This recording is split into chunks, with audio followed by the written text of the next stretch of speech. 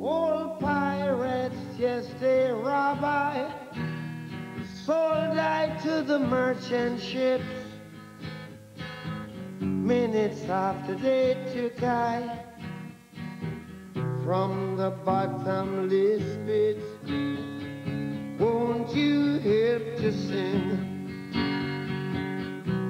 these songs of freedom? 'Cause all I ever had, redemption songs, redemption songs, redemption songs.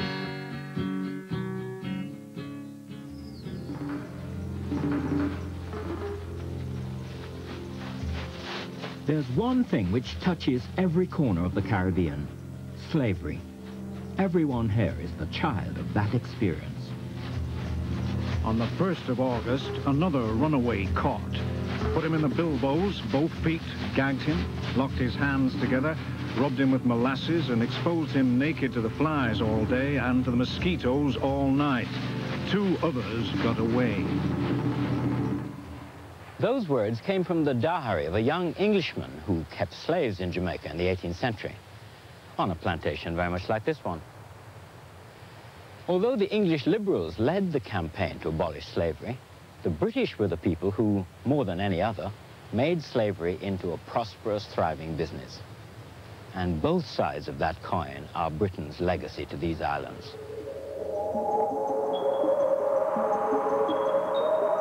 For 4 centuries, the European powers fought each other bitterly for possession of these islands.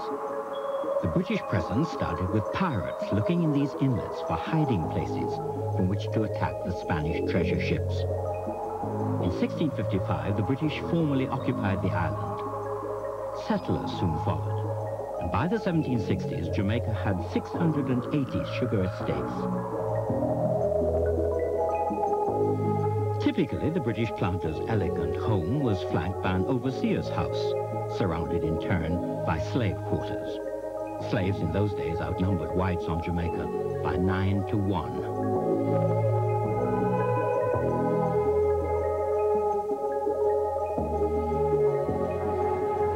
Life was pretty grim for those early settlers. The towns were hot and dirty, full of gamblers and prostitutes and part-time buccaneers. According to one traveler, Jamaica was the dunghill of the universe. Into this frontier society was thrust a young man called Thomas Thistlewood when he arrived in Jamaica on the 23rd of April, 1750.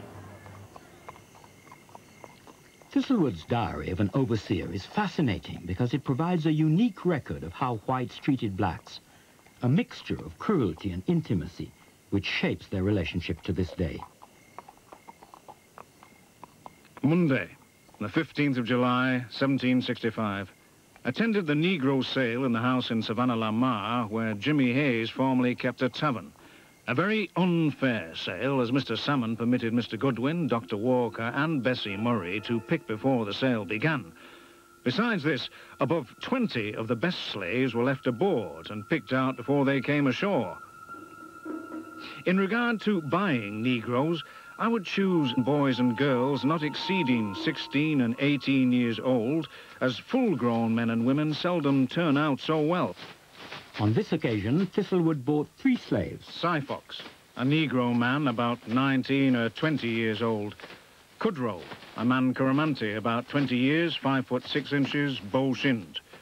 Bristol, a boy, 5 foot 1 inch, Saccok country, about 17 years. I feed my new Negroes 3 pints of rice each per diem. All were branded on the shoulder TT. Slave women were required to submit to their master's sexual pleasure. Thistlewood obsessively recorded, partly in Latin, his daily demands of slaves like Fibber. Come Fibber in boiling house, stands backwards, said non bene. Said non bene, not too good that time. Tuesday, 18th. Mr. John Cope and Mr. John Dorwood dined here and got very drunk. They had Eve and Margarita. It is said Mrs. Cope's waiting maid at Paradise Estate is with child, but whether from Mulatto Davy, her husband, or Mr. John Cope, in my opinion, is doubtful. the planters inflicted obscene and degrading punishments on their slaves for the most trivial offences. Darby was catched eating canes, had him well flogged and then rubbed in salt pickle, lime juice and bird pepper.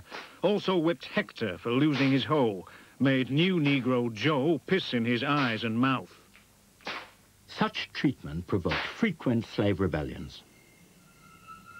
Saturday, the 7th of June, 1760, was alarmed in the night by a canoe coming up the trench, but made them stop when about halfway up by threatening to fire at them. In that year's rebellion, the slaves planned to take over the estates entirely. Mr. Weech says he's afraid of being murdered in the woods. We are in the most imminent danger.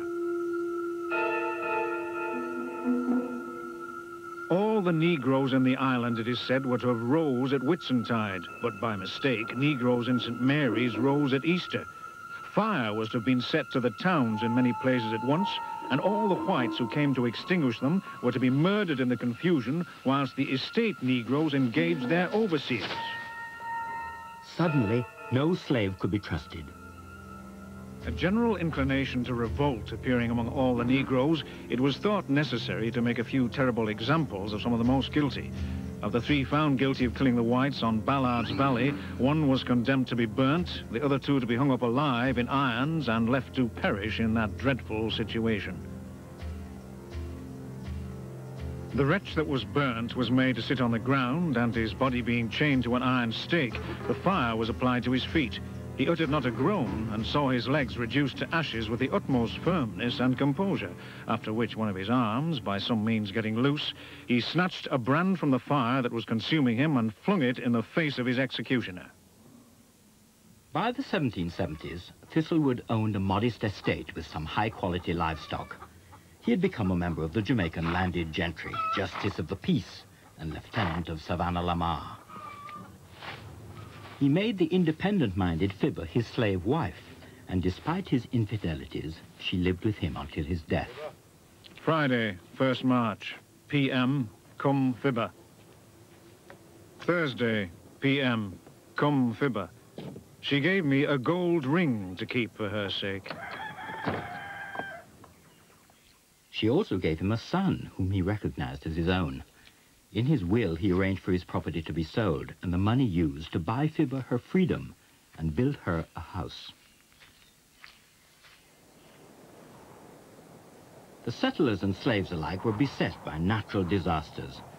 In 1786, the year Thistlewood died, the 5th hurricane in 6 years almost destroyed everything he'd built up. Monday, 2nd October, 1780.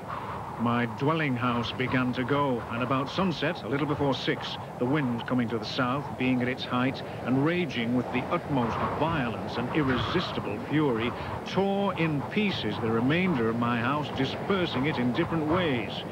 Many of my sheep are dead or dying. The external face of the earth so much altered I scarce know where I am. Mr. Woodbine says there perished in the hurricane of the Bay about 70 whites. That diary was written evidence of scars on the West Indian soul.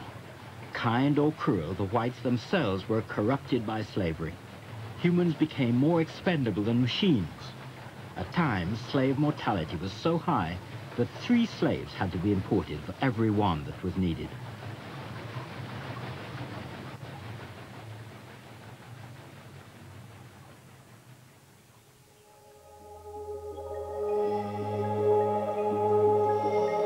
The sugar plantocracies lived in so-called great houses and ruled with arbitrary power. The mistress of the splendid Rose Hall, Annie Palmer, was so cruel that her slaves eventually rebelled and murdered her. But she also took slaves as lovers, crossing the socially forbidden line into that black and white world known as Creole, where you find the unofficial legacy of the British in the Caribbean.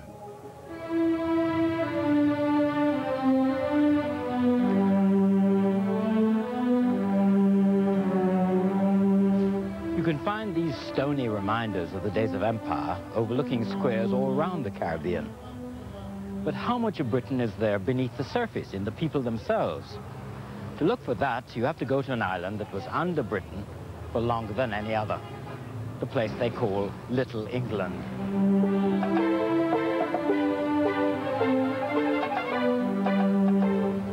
Barbados. Even the way people wait at the traffic lights seem to reflect a deeply internalized English sense of order. The street names have an incongruous grandeur alongside the chattel houses in which the poor still live. Everything, the towns, the parishes, the institutions, echo a world 4,000 miles away.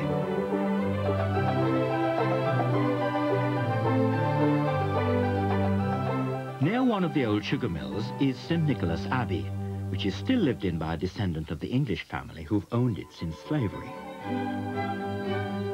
A visitor observed the planters ate like cormorants and drank like porpoises. One menu included suckling pig, loin of veal, goat, a leg of pork, 3 ducklings and 3 turtle doves. The Cave family has owned the house for 5 generations. When I first got to know about it, my grandfather owned it and I was a boy. I didn't really quite understand much about it. I thought at one stage he owned all of Barbados, but I discovered later on it wasn't his, that he only owned a little bit of Barbados. But I had a map of the world and I put his initials against Barbados, and when he died, I put my father's initials against it. And so one day, for a laugh, when it became mine, I put my initials against it. And now, today, I'm the owner of a small part of Barbados, a very, very beautiful part of a very beautiful island. Colonel Cave settled here permanently when he retired from the British Army in 1970. He leads a bachelor life with 3-day-old copies of The Times and the BBC World Service for company. His grandfather dressed his large domestic staff in starched uniforms. The British simply transplanted to the tropics wholesale the etiquette, habits and corsetry of upper-class England. That's all over now. The cat always comes up for some milk. They all know what time I come in, and they all come around. And in that way we serve them. And now I can serve you a cup of tea. I've got a very nice lady who comes in every day and does a bit of cooking called Gloria. And I always forget to tell her what to produce for supper. So I end up by having to cook my own supper in the end. So it's usually something pretty simple. Potatoes and vegetables, perhaps off the plantation, and some yams and a bit of chicken or something very simple. But I'm a very bad cook, really. To make ends meet, Stephen Cave now offers tourists a trip around the house with an ironic commentary on his ancestors' lifestyle. Here you see a chair. This chair was made in London in about 1934 by a firm called Foot & Sons. You get in the chair in the morning and they come along and serve you your breakfast, and you have a good hearty breakfast there, and after breakfast the newspaper arrives. So it's hard work in the heat of Barbados, you know, holding the newspaper, so it's a good thing if you have it up like that, and there you can read the newspaper. It would have been done 300 years ago. A horse being led to the very building we're now sitting in, and that's my father about to get onto the horse. It's strange to watch the descendants of slaves listening to this son of the plantocracy describing the lives of their great-grandparents. And everybody drinks rum punches here in Barbados, and he likes his rum punch. But he's got a problem, and you'll notice, you see, that when he's got his elbow there, he can't reach the rum punch. And it's hard work moving his hand like that with a rum punch in the heat of Barbados. So what you need to do is to put it in the right place. But you see, when he's got it up here, it's still not quite right.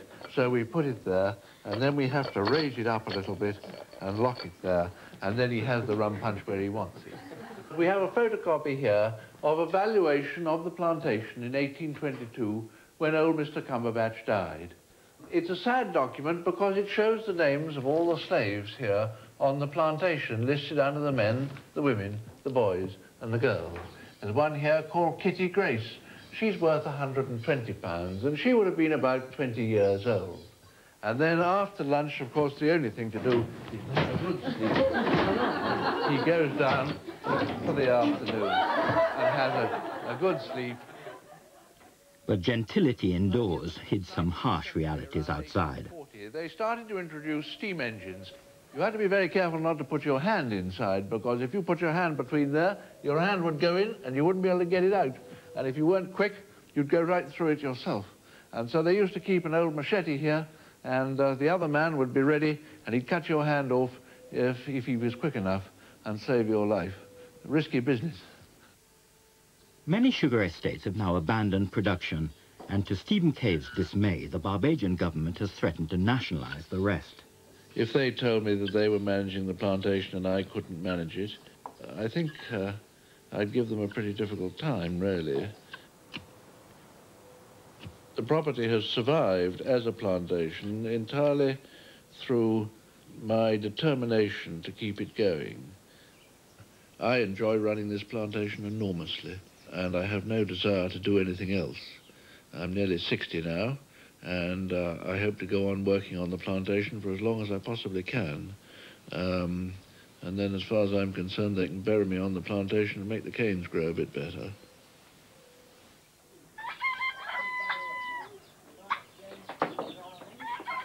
This house is also a legacy of the British settlement in Barbados.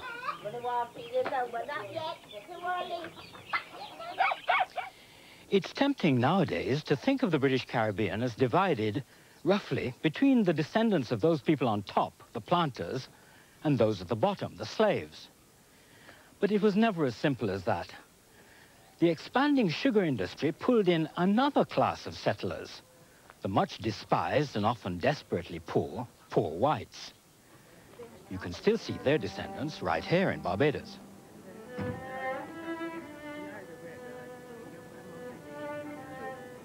The ancestors of these redlegs, as Barbadians called them, were indentured workers, men and women press-ganged into service in Britain, or the Catholic prisoners of Oliver Cromwell's grand Irish and Scottish campaigns.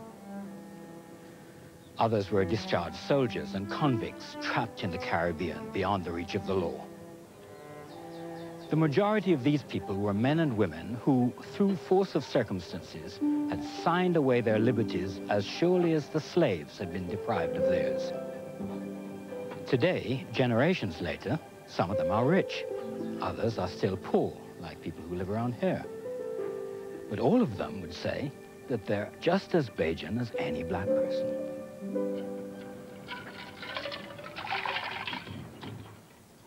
This is the home of a descendant of one of those poor white families, Richard Goddard. The Goddards are now among the rich of the island, but only 2 generations back they were typical redlegs. Now everyone knows the Goddards. They're prominent among the small number of poor whites who have made it into middle-class society through success in business. The family owns supermarkets, a bakery, an airline catering firm, a rum company, and a meat processing plant. Richard Goddard himself is a far cry from the old white planters. He considers himself completely Barbadian. The business grosses over £65 million a year and employs 1,600 workers. That's right. Thank you. Bye-bye. And they owe it all to this one remarkable man. This photograph is taken about 1900 in Bath, St. John, Barbados. And it's the earliest photograph I can find of a member of my family, Thomas Henry Goddard. They're all fishermen, both black and white. And you can see it was great poverty among them. They're wearing just jute bags, sacks, with the head cut out and shoulders. And they're smoking a clay pipe. My grandfather, he left the parish in 1890 and walked to town with nothing. And he got a job in what they call the ruins, the burnt area of Bridgetown. And he was working for 60 cents for a 60-hour week, 1 cent an hour. Richard's grandfather rose each day at 3. He worked and saved enough to give his 7 children a good education. One of them, John Goddard, standing there on the left, captained the West Indies cricket team. This photograph was taken in the mid-1950s. The families are dressed formally, my father on the left. You'll notice that in a space of 50-odd years, we have moved from sacks to tuxedos. And that's a great improvement. This is the home of Richard Goddard's second cousin, Evelyn. I must admit I find it very odd to meet poor white people in a tropical country. In London, yes, but here it seems strange. Richard Goddard regularly visits his cousin and other relatives in the area. Livestock and poultry reared in the backyard is what many redlegs depend on for a livelihood. Traditionally, they keep themselves to themselves, intermarrying only with other poor whites, despising the blacks and despised by them in return. I think she looks on me as a friend, as someone that she can come to with her problems or for advice. But there's been a respect on both sides. I realize that she is a humble person, and she's a person who has worked hard, and a very happy person. Okay, husband. Hey, how are you? Nice to see you. Yes, how are you keeping? I'm keeping fine. How Ulrich? Ulrich is right here. You there? She speaks a very strong Barbadian dialect, and I think that I understand her very well, and I myself would slip into that dialect very easily. It's a mixture of Scotch and Irish. Keeping well? Evelyn is exceptional in having married a black man. Although the couple are poor, like many Barbadians, they have to protect themselves against thieves. It is yours. I got 3 in there. One there in the kitchen, and one up in that corner. Well, you got more She explains that there's a machete ready behind every door. Yes. Evelyn, how about your knee now? How you had a bad knee? No, let me tell you, this is what that I get. There are real class differences between these cousins. You'll notice she always calls him Mr. Goddard. Where you sick that time? All of the hair so was broken up, Mr. Goddard. Then he come and looked at me, man, he cried, but You feed him in the hospital? they give me something there, but Mr. Goddard, I You can't cook like you. No, I can't, couldn't eat it. Then they smelly fish, it's too raw. Oh, they had a season in it. None of salt. The salt. And I very soft. They're an object lesson, these poor whites, in the dangers of stereotyping the British legacy in the Caribbean. Henley, 100 rams on the bar, please. The Barbados Yacht Club, on the other hand, conforms more to type.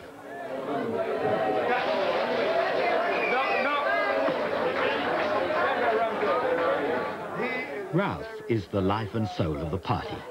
He belongs to those white families who are guardians of a certain colonial lifestyle and also the island's purse strings. Although the club needs to attract more local members, so far only the waiters are black.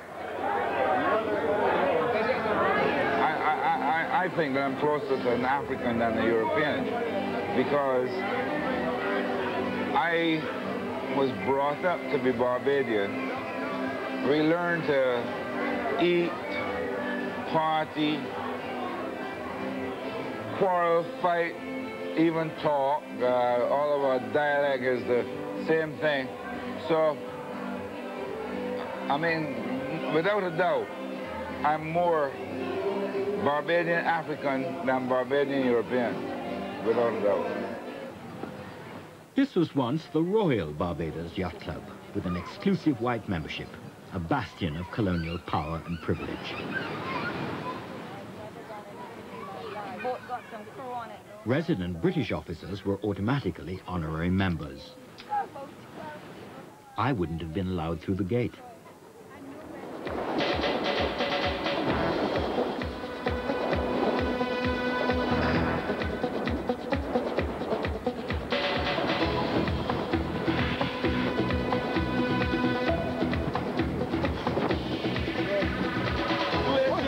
Ralph and his friends are anxious to convince you of how truly Barbadian they feel. Although everyone behaves as if they've no care in the world, to me they seem rather trapped, trying to sustain the tourist brochure, Bacardi ad view of their own island. Nowadays, blacks of the right class and income could become members, but they show little interest. I'm not surprised. Apart from the expense, echoes of the past still make us feel uncomfortable. Racing class, an excellent, magnificent start, a well-sailed race, none other than Green Flash.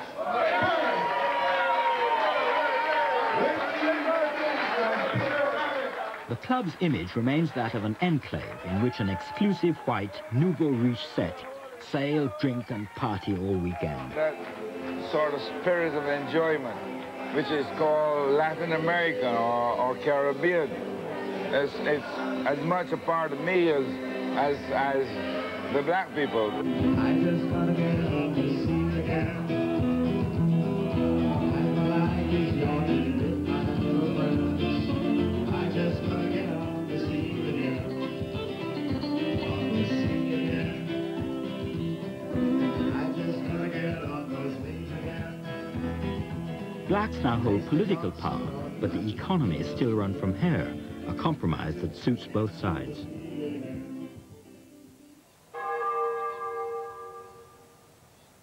During slavery, the Church of England was closely identified with the planter class. Unlike the Catholics in the Spanish islands, they didn't baptize slaves. Conveniently, perhaps, because it wouldn't have been right to mistreat a fellow Christian.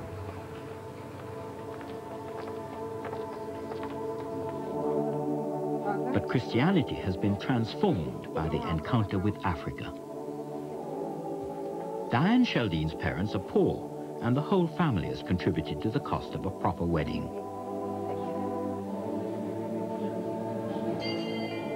She could be setting out for any church in England. But Diane is a member of a breakaway black church known as the Spiritual Baptists. Founded by His Lordship, Bishop Glanville Williams in 1957, it's one of the fastest growing churches in the Caribbean, with over 180,000 members.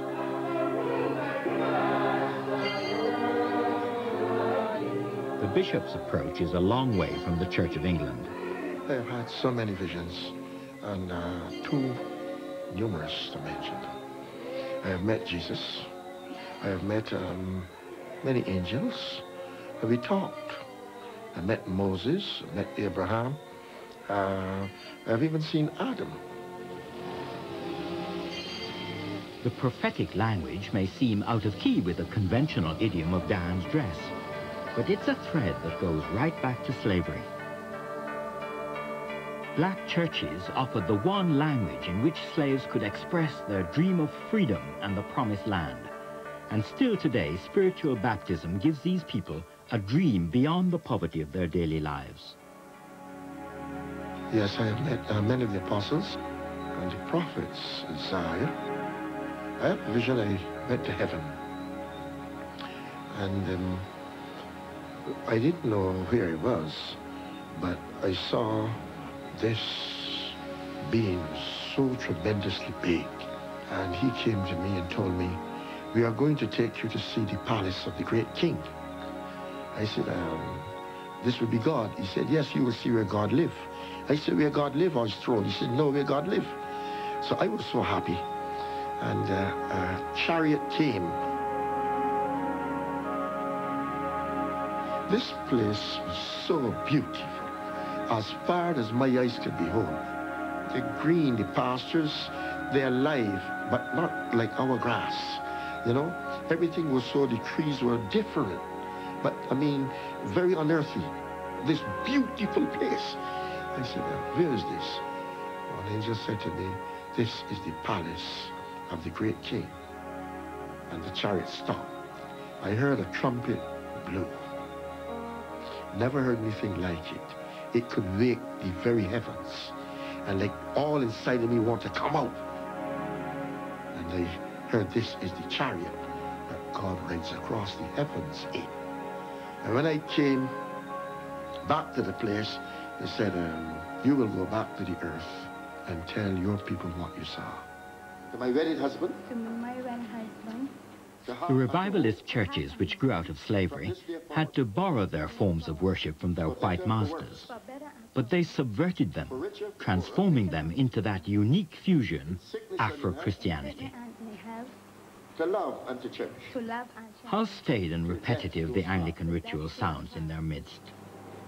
They get weary of the same thing over and over, the same prayers over and over.